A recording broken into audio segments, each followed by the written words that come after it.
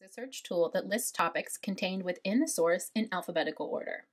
The index will lead you to a relevant statutory provision if you're using a code, or a page number if you're using a secondary source, for example. By contrast, a table of contents presents all the contents of a source by its main headings or chapter titles as it appears in the source itself.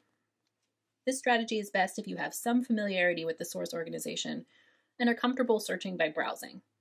This video will demonstrate using an index and a table of contents for both a statutory code and an encyclopedia on legal research platforms Westlaw Edge and Lexis. First, let's take a look at the United States Code annotated on Westlaw Edge as an example of a statute. From the homepage, my first step is to select Statutes and Court Rules.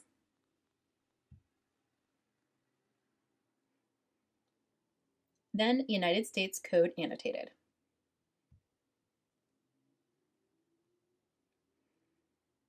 The landing page for the USCA is considered a table of contents on Westlaw Edge, which you may use to browse by title. The index is accessible from the list of links on the right side of the screen in the call-out box labeled Tools and Resources. Note that this menu on Westlaw is the best place to look for an index or other types of search tools for both primary and secondary sources. So if I'm looking for statutory provisions on the topic of endangered species, for example, I can either browse the alphabetical list of terms across the top of the page, or use a keyword search in the search box, which is limited at this point to searching only the index. When I navigate to E in the alpha list, and scroll down to endangered species, you can also use Control F in your browser at this point.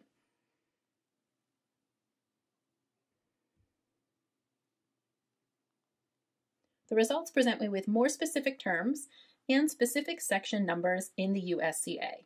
Rely on the keywords you brainstormed in your research plan to help you navigate this index. Let's switch to Lexis Plus for an example of a secondary source and look at American jurisprudence. From the homepage, I'm going to call up AmJur by its title.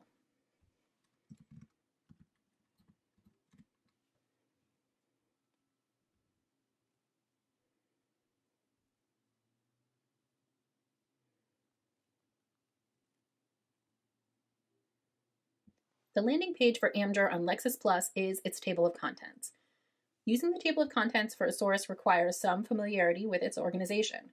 If the source is new to you, you may want to consider another search strategy.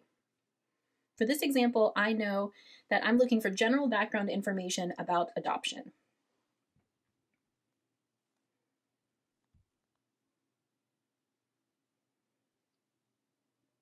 Specifically, consent to adoption.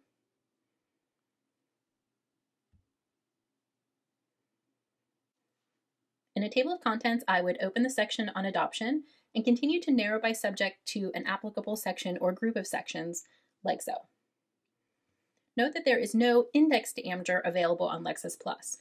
If index searching is your preferred method of search for a source, be sure to check availability on both research platforms.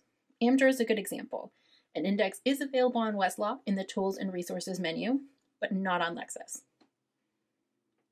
I also want to show you an index to a statute on Lexis because it is a little bit different than on Westlaw. We're back on the homepage and I'm going to call up the United States Code Service. I know that Lexis publishes the United States Code Service, or USCS, an annotated version of the United States Code. If I slow type USCS into the global search bar, I see multiple options for sources to select. Take note that the index is the last option in the list. And when I make that selection, I go directly to the index. There is no menu available that's comparable to the Tools and Resources call-out box on Westlaw that we saw, so you must use the search bar to call up the index and some of the other search tools.